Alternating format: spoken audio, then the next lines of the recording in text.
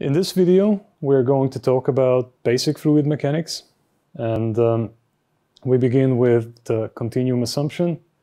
Then we talk about Newtonian and non-Newtonian fluids. We discuss the different flow types that can occur in a microchannel. We talk about diffusion, surface tension, and contact angle. These will all be important for what comes next. So first of all, what dominant properties does fluid flow have? It has kinematic properties such as acceleration, transport properties such as viscosity, and diffusivity also belongs here, thermodynamic properties like temperature, and other properties like surface tension that do not belong to any of the above. The continuum assumption means that properties, so any of these properties, are defined everywhere in space and vary continuously over the flow between 2 points. This is valid in the range that that microfluidics will be in. It is not valid on the nanoscale anymore, but on the scale where we are, it is certainly valid. And yeah, just to emphasize, the continuum assumption is valid on the macro scale, but it is also valid, mostly valid, on the micro scale. So, but as we downscale, so if we think about nanofluidics, then intermolecular forces become more dominant. About Newtonian and non-Newtonian, you might have heard these terms already. Newtonian fluids are the ones that have constant viscosity irrespective of the shear stress we apply. And stress means force applied over area, just to get the terms right. Strain means a changing length compared to the original length. So as you pull the material apart. So again, Newtonian fluids have a constant viscosity irrespective of the shear stress applied at a constant temperature. That means the shear stress relation is linear. So it's this one. Behaves similarly to a plastic. Non-Newtonian fluids have a non-constant viscosity, which might be time-independent, time-dependent, and viscoelastic. So time-independent, for instance, ketchup or grease, time-dependent, for instance, yogurt, and viscoelastic, such as lubricants. The different flow types that we can have in microfluidic systems. Most characteristic is on the right, but let's first start from the easiest. You can open this video if you would like more information on uniform flow and what that means. Well, uniform flow means that everywhere inside your stream you have the same flow rate or flow velocity. And so this is a uniform flow. And it appears in, for instance, electroosmotic flows. So if you imagine a fluid being driven between two electrode plates, then that will have a uniform flow. Shear flow, or in other words, Couette flow, appears when you have a moving boundary on one side. So you have a plate that is moving compared to the other plate. This is when there's relative motion between the boundaries. And the most common in microfluidics, and the one that you will certainly encounter, is the Poiseuille flow profile or parabolic flow, which is a pressure-driven flow type. We will look at this in more detail, but you can also check out this lecture that goes into a lot more detail on how this flow profile is formed. So let's dig deeper into this Poiseuille flow profile or parabolic flow profile. This flow is pressure driven, and the no-slip boundary condition applies, which means the boundary is solid and the flow velocity is 0 at the boundary. Now, the system that we have here looks like this. So this is a pipe. It can also be a microchannel. And you have an inlet pressure, you have an outlet pressure, and you have a cross-section of this channel, whatever it is. Q is the flow rate. So I have all the quantities listed below here for reference. And then this section of the pipe is length of L. Again, characteristic length, whatever it is. And it has a radius of R. So the pressure drop, or the pressure difference between the two ends, will be possible to express like this. So what I would like to call your attention to is the quantities that characterize the size and shape of your channel, the viscosity of the liquid that goes in, we will talk about it some more another time, and then the flow rate. And that's it. And based on which pressure is higher than the other, you can have negative pressure or positive pressure. So in one case, you have a vacuum on the outlet. In the other case, you have a pump on the inlet. So you either push on the inlet side or you pull on the outlet side. Diffusion. This is pretty important. It's also one of the basic things that they teach you usually in the fluid mechanics courses.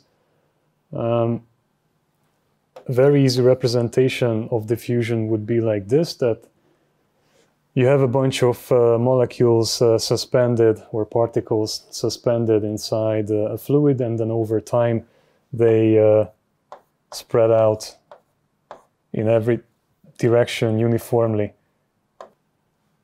Then the diffusion length can be estimated from the diffusion coefficient and the time that is spent.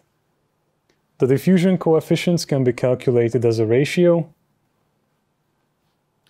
So why do we talk about all this? In microfluidics, mixing mostly happens on the interface by diffusion, and we will talk about what the interface is in one of the next slides.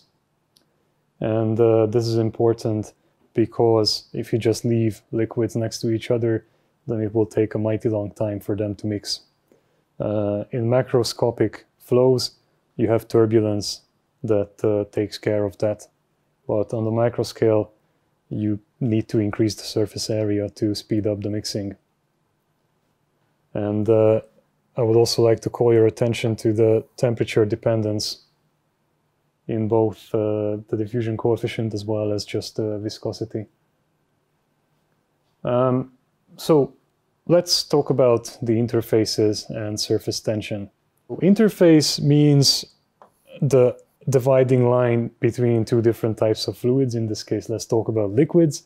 So here you have molecules of liquid 1, here you have molecules of liquid 2, and there's a dividing line between them. It's of course not a perfect dividing line. If you look at it under a microscope, then you will not see the individual molecules, obviously. So you will see that these are very sharply separated from each other. But in reality, there is some mixing between these two liquids through this line, which eventually will become a lot more by diffusion. And even closer up, this is how it looks like between the two phases. This would be your interface. And what holds the molecules in a certain liquid together is the van der Waals attraction. In organic liquids, hydrogen bonds in polar liquids hold the molecules together.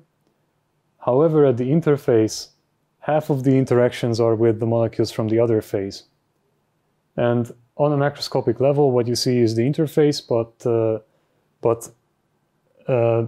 on the microscopic level or nanometric level, then you will see the molecules crossing the interface. However, when you just look at it from a macroscopic level, then you will see a clear dividing line. So there's tension between these two surfaces.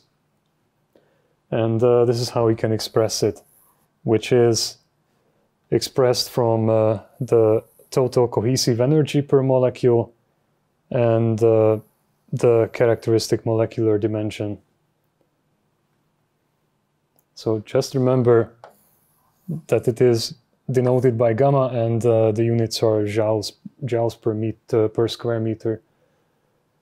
More on this topic. So what surface tension means in practice is that we can again create droplets, but also it means that what you see at home, if you overfill a glass of water and the meniscus of water will bulge out of your cup, that is also a result of surface tension. And yeah, just to emphasize, denoted by gamma, unit is joules per square meter. And it is also temperature dependent, but to drive the point home even more, so it is the surface energy required to maintain a surface area, that's surface tension. And the temperature dependence looks like this, that there is a critical temperature at which the surface tension drops to 0, but it is also defined in relation to surface tension at room temperature in air at 20 degrees Celsius. So that is your T0, and so this is your surface tension at room temperature. That's what you will find in libraries as a value, but it is defined in relation to this critical temperature. And here you have a table of some common materials and their surface tension at room temperature, also known as reference surface tension. Contact angle, we will use this not only in this lecture but also in another lecture. This is very important, so keep this one in mind. Contact angle would be defined as the angle here between the triple contact line between the three phases that are around this liquid. So it's a droplet because this is easy to explain as such. It's just kind of an intuitive example. So you have the contact line between liquid and gas, the contact line between solid and gas, and between solid and liquid. And then these are the vectors that represent the surface tensions between these media. And then you can define the contact angle as the arc cosine of solid gas minus solid liquid over liquid gas surface tensions. Yeah, I forgot to say that this droplet is at equilibrium. That is a criterion for this to work. And we can differentiate between 4 different types of contact. So hydrophilic means it likes water. So water tends to stick to, for instance, glass, which is by default hydrophilic. There, the contact angle is below 90 degrees. Hydrophobic is water repellent, not liking water, basically. That is what it literally means. Contact angle is greater than 90 degrees. PDMS, a material that we often use in microfluidics, is, for instance, by default hydrophobic. But many of the plastics that we use are also by default hydrophobic. If you have a jacket that is water repellent, then it has a contact angle higher than 90 degrees. And on the other hand, hydrophilic surfaces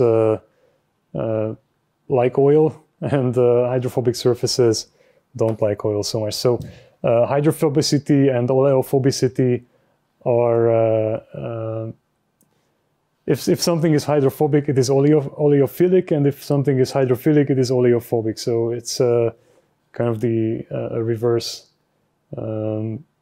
for water and oil. Now about capillary and hydrostatic pressure. So capillary pressure inside the tube is defined by looking at the meniscus inside this tube and looking at the radius that we can draw to this meniscus if we consider it a half circle. And then here's the contact angle closed between the different media inside this system. We can express the capillary pressure as a fraction of the surface tension and said radius. Then the capillary rise. So here it's defined in a tube, but the drawing is actually also possible to imagine as parallel plates. Works the same as a tube. So capillary rise inside the tube is defined as such. Depends on the surface tension, the cosine of the contact angle, and then here comes our first material property, which is density. And then there's also a bunch of forces playing a part. So gravity, and this one is not a force, this is also quantity relating to the meniscus. And then hydrostatic pressure is defined as such. So this is the height of the rise that we are looking at here. So the height or depth of the fluid column. And again, just for reference, the quantities. So in this video, we talked about basic fluid mechanics that will give you the basis for the following videos in this lecture. Continuum assumption, Newtonian and non-Newtonian fluids, flow types, diffusion, surface tension, and contact angle. And we will use most of these in the coming videos.